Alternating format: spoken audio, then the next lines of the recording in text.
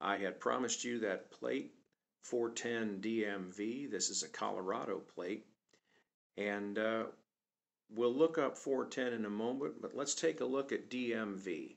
In the United States, these initials mean the Department of Motor Vehicles. Let's take a look at what Google has to say about that.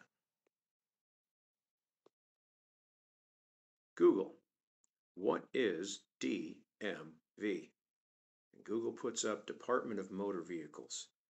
A Department of Motor Vehicles is a government agency that administers motor vehicle registration and driver's licensing. These are the guys that put out these plates that I've been looking at over and over and over again. But are they in charge of themselves, or is there someone else who's in charge of them? Let's take a look at that.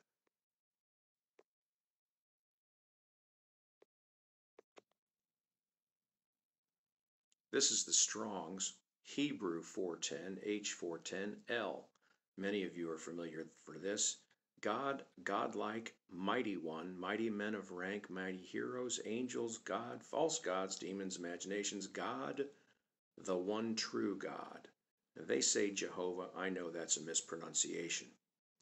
Down at the bottom it says God, capital G-O-D, 213 times. 213 times 410 in the Hebrew refers to God.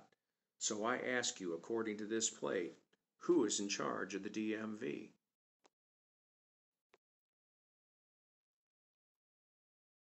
Sure looks like God, the one true God, is in charge of the DMV. And that's why I keep seeing plates that correlate to things, that can be used as a means of deciphering a code, a simple code, numbers that appear and that correlate to words within the scriptures that then build sentences and understandings and meanings. And that's what we're talking about here, nothing more, nothing less. Let's take a look at what else 410 shows up on and how it's being used here.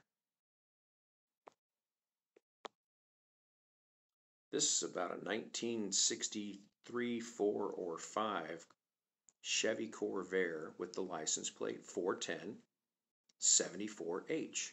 So we know that 410 again is the one true living God. What's 74H? What is the Hebrew 74 in the Strong's Concordance? This is the Hebrew 74. Abner. My Father is a lamp. Underlined in red at the bottom, Father of light. Who is the Father of light but the one true living God? This plate then would refer to the one true living God who is the Father of light.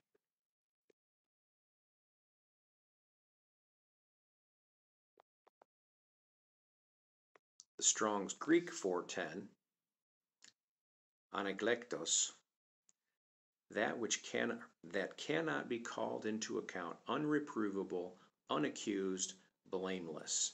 Is that not a word describing the Father of light, the one true living God?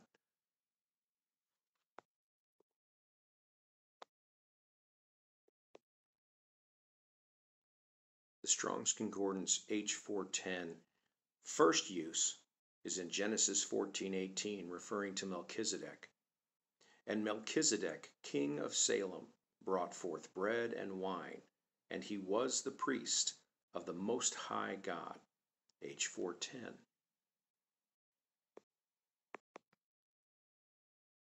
This is the first use of G410 and the only use of G410.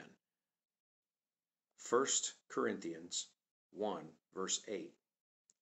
Who shall also confirm you unto the end, that ye may be blameless, G410, in the day of our Lord Jesus Christ.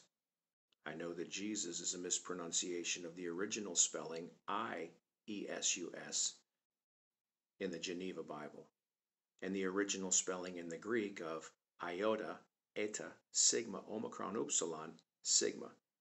And that name should be pronounced Ayasu.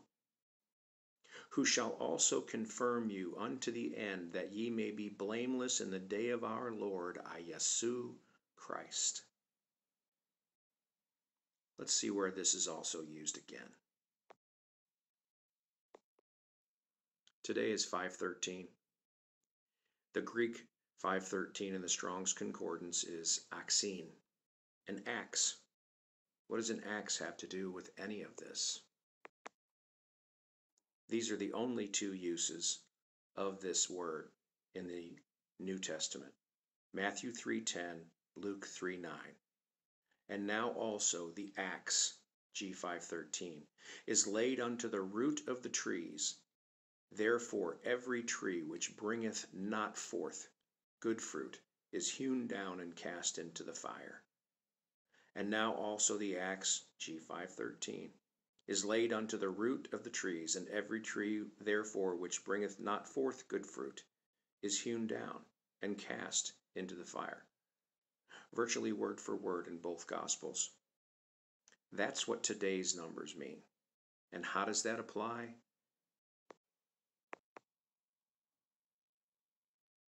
Because G410 means blameless.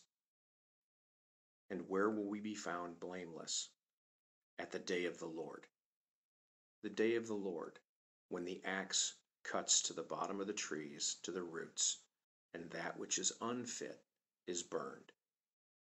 That day is coming, and God is using these license plates. HAYAH is speaking through numbers on license plates to correlate to words in His Scripture, to give His message before this time comes, so that you may be found blameless, so that on that day in Zion you can do what the Scriptures say to do, which is to call upon the name of the Lord, the name of Yod-Heh-Vav-Heh. Yod-Heh-Vav-Heh, HAYAH, has a name, and that name is HAYAH.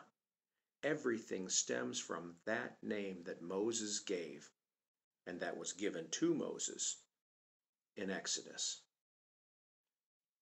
Tell the people, tell the children of Israel that Aleph, Hey, Yod, Hey, HAYAH sent me unto you. And when Moses got there, he said exactly what HAYAH said to say. And they recognized him, and they knew the name of their God. And those men put that name on their children. Numbers 6:27. And we know that that name is still on those children because those names still exist. Jeremiah, Obadiah, Hezekiah. There's a Hezekiah plate coming up as well. How many times does it have to happen before you realize that it's not a coincidence? It's not coincidental. It's planned. It's orchestrated. It's being given to you repetitively for your understanding so that you can believe. The apostles asked for help. Help us with our unbelief. That is what the Father of Light is doing right now. HAYAH is helping people with their unbelief, showing them in Scripture what He wants them to know. It's all in the book. This is nothing new. This is actually something old that's being revealed. God bless and take care. Bye.